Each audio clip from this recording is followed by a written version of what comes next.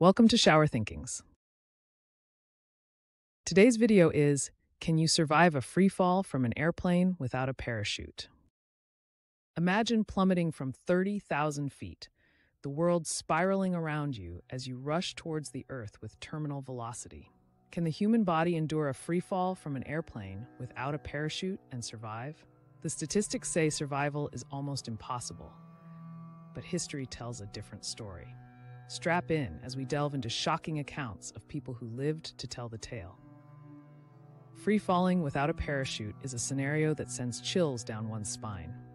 Terminal velocity in a stable belly-to-earth position is around 120 miles per hour, or 195 kilometers per hour.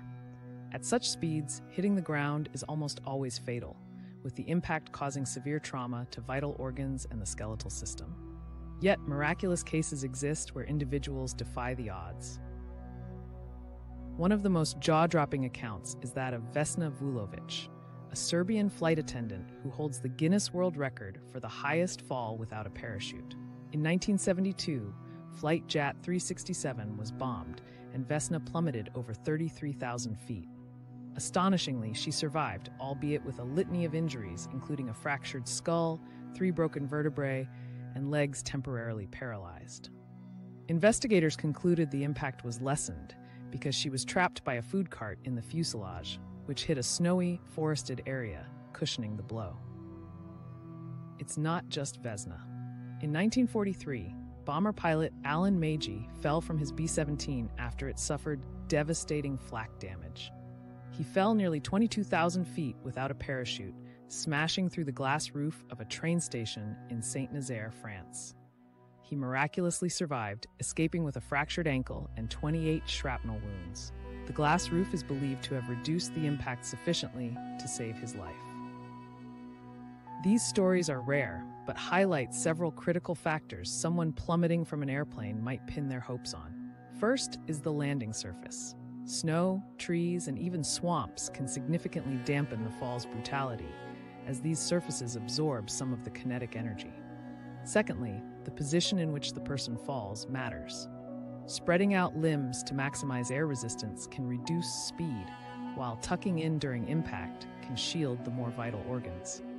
Medical science has documented the human body's ability to experience heightened stress response during emergencies. Increased adrenaline can, in specific scenarios, aid in survival. Yet, the reality remains grim, as the vast majority of cases end in fatality. Falling in a dense forest or water might sound like a safer bet, but water can be as hard as concrete at terminal velocity, leaving little room for a positive outcome. There are also physiological phenomena at play. Hemorrhaging, massive internal trauma, and spinal injuries are almost guaranteed. Survival often comes down to minuscule, unpredictable variables such as angle of impact and even remaining conscious to brace for it. Some survivors have reported blacking out mid-fall, which might be a blessing, sparing them the terror of facing certain death. Parachute malfunctions have provided additional insight into survival without a canopy. Skydiving instructor Michael Holmes plummeted 15,000 feet after both his main and reserve parachutes failed. His fall was caught on camera, showing his desperate attempts to slow down using his body. He landed in a blackberry bush, which cushioned his fall enough for him to survive with a punctured lung and a broken ankle. Anecdotal evidence also includes Nick Alcomade, a British tail gunner during World War II, who fell 18,000 feet without a parachute. His spin was slowed by pine trees, and he landed on deep snow. Astonishingly, he walked away with nothing more than sprained ankles and light scratches. While stories like these edge on the miraculous, they all underscore essential survival elements: the landing surface, body positioning, and sometimes sheer luck. It's vital to acknowledge that these occurrences are anomalies.